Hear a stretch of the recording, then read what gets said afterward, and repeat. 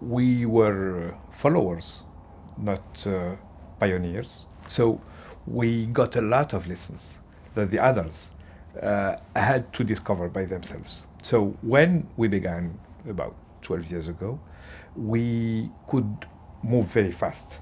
We have a huge number of populations excluded from finance classical sector.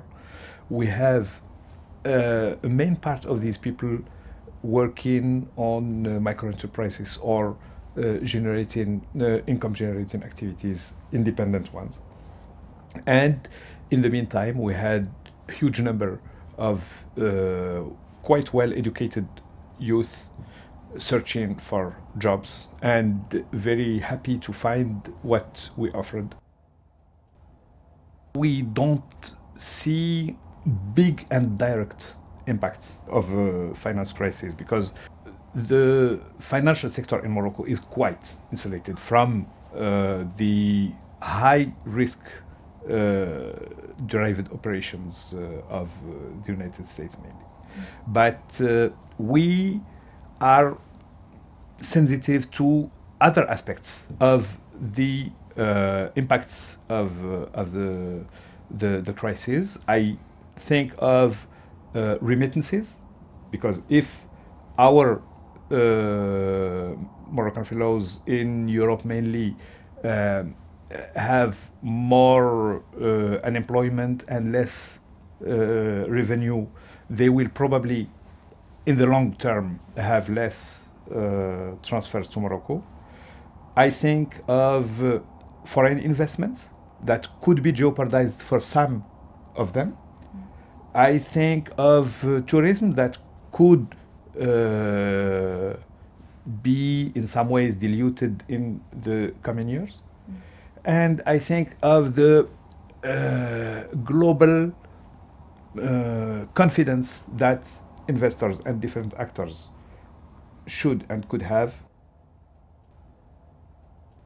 High interest rates are a problem whenever they are higher than what customers could pay. In our case, we began with something like more than 40%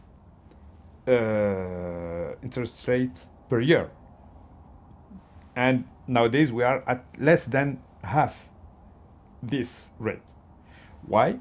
Because we thought at the beginning that we were offering people something at 40, but they could do more than 5 times, because there was very small amounts for the short term for working capital. And it was the only way for us to do it on a sustainable manner. And nowadays that we were able to have economies of scale, to master the processes, we diminished the parameters because this is our mission, this is our choice. And I think that it works very well if you have people who are committed to their mission and responsible on their economic ways of realizing the mission, and when you have some competition and a lot of transparency and a lot of choice for the clients.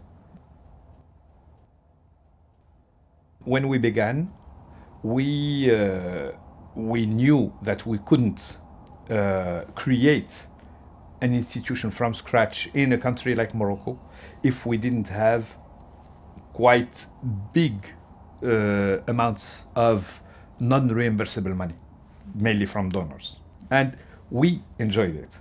But we knew in the meantime that this non-reimbursable money, the grants, would never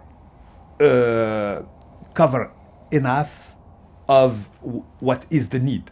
So from the first day, our objective was not to work on grants, but to build on the grants credibility that would lead us to be able to leverage commercial money from banks and from investors after a while. My mission is to serve the poor, to work against exclusion. My basis of work is economic. It's a business.